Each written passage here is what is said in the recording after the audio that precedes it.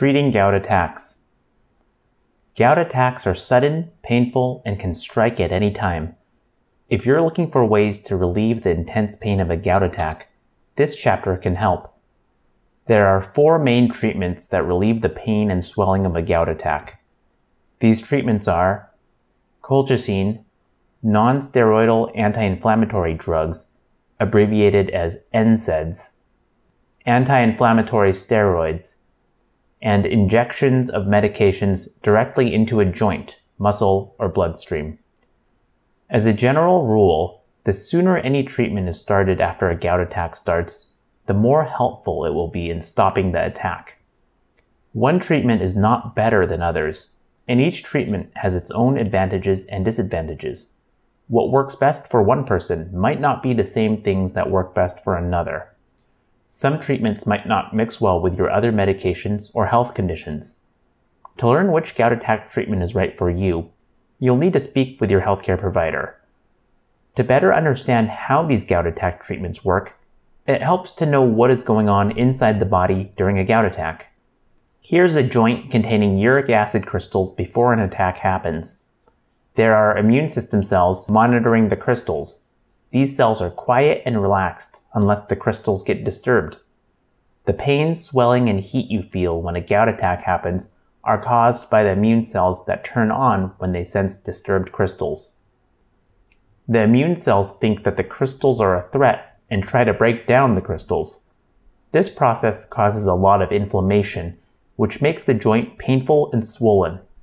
Despite all of their efforts, the immune cells are not able to get rid of the crystals.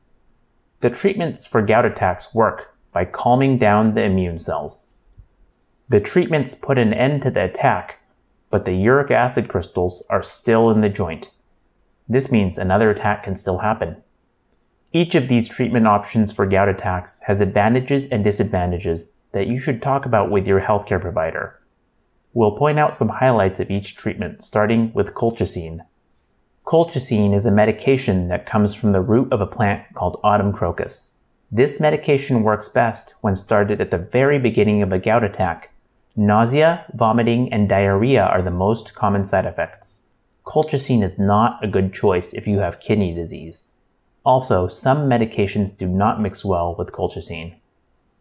Non-steroidal anti-inflammatory drugs are a family of medications that include ibuprofen, naproxen, Motrin, Aleve, and others. Some of these medications are available over the counter, but you should check with your healthcare provider about how to take these medications for your gout to get the best results and fewest side effects. Stomach pain and heartburn are the most common side effects. They can also temporarily raise your blood pressure or bother your kidneys.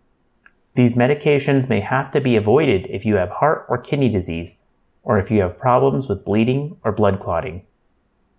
Anti-inflammatory steroids, like prednisone or Medrol, are often used to treat gout attacks when other treatments can't be used.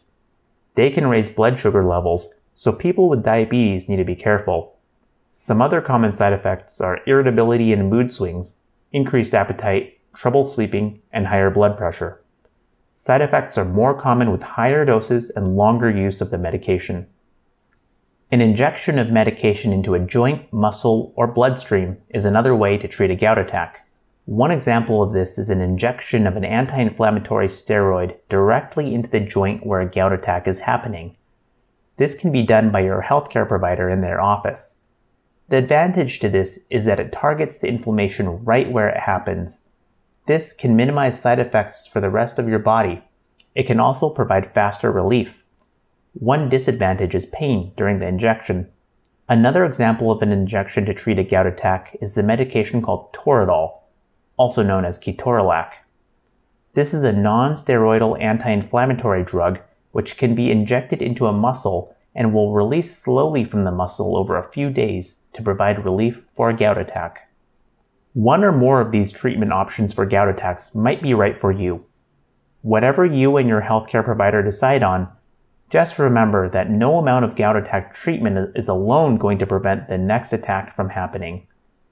Remember that gout attacks are caused by uric acid crystals in the joint, but treatments for gout attacks don't get rid of these uric acid crystals. The uric acid crystals got into the joint because of too much uric acid in the blood.